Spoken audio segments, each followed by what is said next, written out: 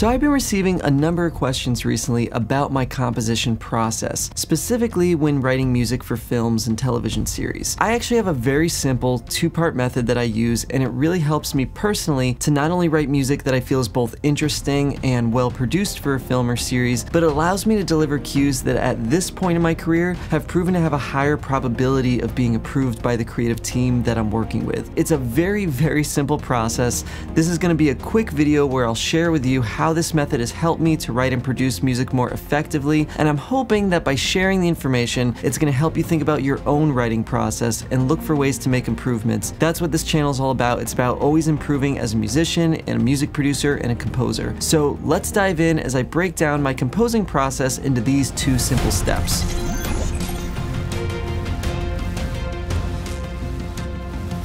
The first thing that I'm gonna do is when I sit down to write a scene, a personal piece of music, or even to mix and produce a track that someone else wrote, I'm gonna make a choice to strictly focus my attention in one of two categories. The first category we're gonna talk about is pure free-flowing creativity. When I choose to focus my attention here, I'm making a conscious decision to just follow my instincts, go with the flow, and just do whatever comes naturally and feels right with the scene. It's worth pointing out that when I was much younger, this part of the process was really excruciating because the truth is, you really have to build and nurture your instincts as an artist over time. During this part of the process, there are no bad ideas. That's my rule. Just little threads, little breadcrumbs that I'm sort of setting down and I'm trying to follow and see where they lead me. So if I begin to develop something and my gut tells me to keep going, then I'm going to. It's important to note that I'm not just referring to writing notes on a page during this process. The creativity I'm talking about, it refers to the musical notes, the decision to manipulate a sound with distortion, delay, or whatever plugin you enjoy. It's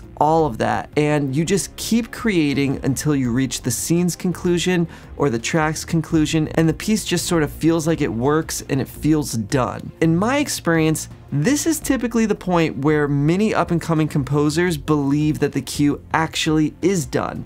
But for me personally, I found that that's one of the biggest distinctions between composers with less experience and those who have been doing it for a number of years successfully. The cue is not actually done because what we have to do is the next step in the process, which is the exact opposite of everything that I just told you about. Instead of focusing our mind creatively and experimentally, what we're going to do is strictly focus our attention on the technical details. Instead of thinking like a writer, now I'm saying to think like an editor.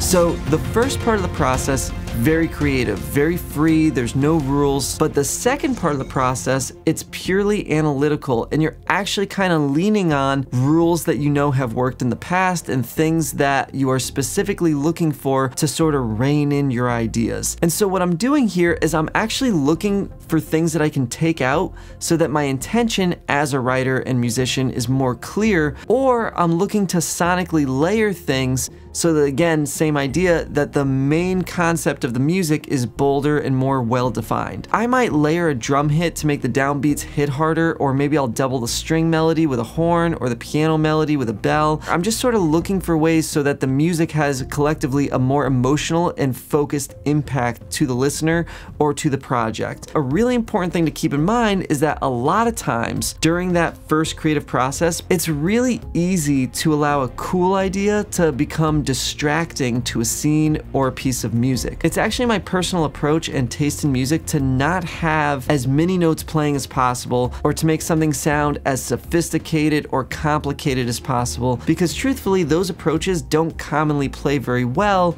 when writing for film and TV. Instead, I'm usually focused on how to make the musical statement clear and laser sharp while working with dialogue and sound effects, and that's what this analytical part of the process is all about. Let me give you an example of this. Here's a piece of music I just wrote for a project. This is how it used to sound.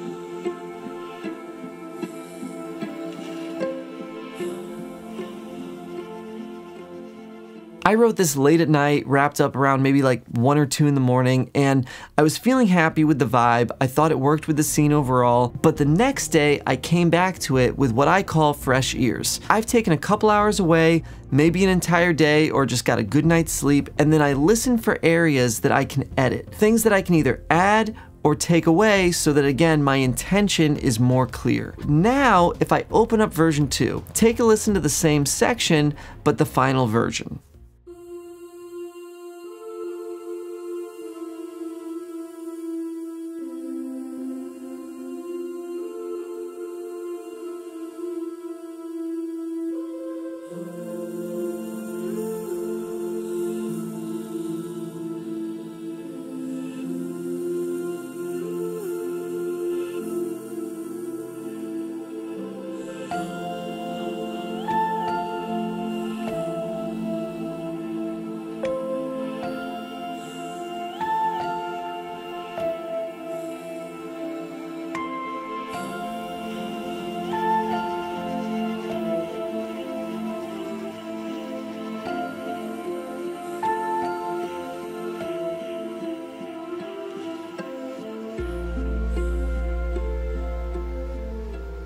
The first thing that you can hear I did was I cut out the pizzicato part in the beginning because it was feeling really repetitive. Instead, I decided to fade that in at this sort of halfway point because doing so brought in this new sense of pacing, and it makes things arc and feel more interesting as the piece develops as a whole. I also doubled the melody with 2 extra elements. One is a bell tone that is split left and right, and the other is a vocal, which is actually, it's me singing, but it's just pitch shifted up an octave, so it sounds really strange, and I thought it kind of blended nicely to make the melody more prominent while adding some sort of unique flavor to the track. That's what I mean by cutting things out or adding layers to embolden an idea. This is really how I approach every single piece of music that I write. I start with the attitude that there is no bad ideas. Just try and write from a purely creative, non-judgmental place, and doing that will often lead me to do things musically that sound really cool at the time,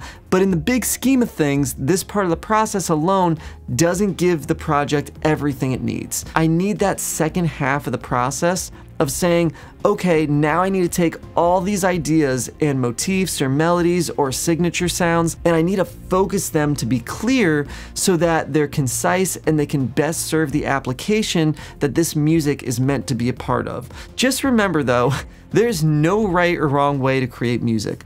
This is just a process that's worked for me personally. It's just something that has really helped me over the years to create a lot of music more quickly because I'm not trying to do both processes at the same time. If you feel that this is something that a musician or another composer you know may benefit from, please go ahead and share the video. Also, if you could please like and subscribe to the channel, it allows me to keep creating free content just like this. If you haven't already seen, I also have a really cool educational website that I've made called modernmediacomposer.com. Sign up there to receive a free virtual instrument that I created and I've used on tons of top films and TV series. It's called Tension Pads, and I'm giving it out so that it can inspire composers to use non-traditional elements in their scores. If you sign up for that, you'll also receive access to free content about being a modern composer in today's film and television industry. I am truly grateful to everybody that has been watching these videos. It's become a really fun thing to be able to share the information with all of you. Please check out the other videos on this channel if you haven't already. If you're interested in music composing for film and television or music production, I'm trying to make them as useful and as beneficial as possible to you. Thank you for watching, and as always, I hope this has been helpful.